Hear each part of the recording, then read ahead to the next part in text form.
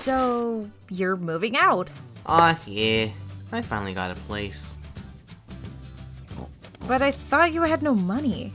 You know, after what Val did. Yeah, I saved a little for emergencies. And besides, I'm sharing with another guy, so it's cheaper that way. Really? Do you know him? Nah, not that much. It doesn't matter. Why am I not surprised? You know, it was pretty weird when I went to see the apartment. The guy didn't ask me anything but my name and if I could pay the rent. And that doesn't give you any red flags? Yes. But who cares? The place is big, cheap, near my school, and most importantly, they allow pets, like this little cutie. Cool.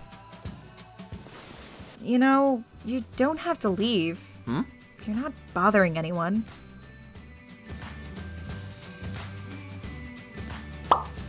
Oh. It's okay, hon. Really. It was fun and all staying with you, but I need to move on. Start over, you know? I'm gonna miss you, Angie. Me too. And the other bitches as well.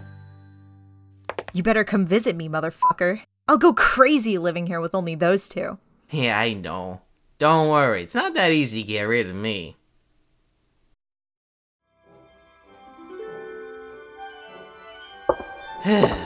This is the last box.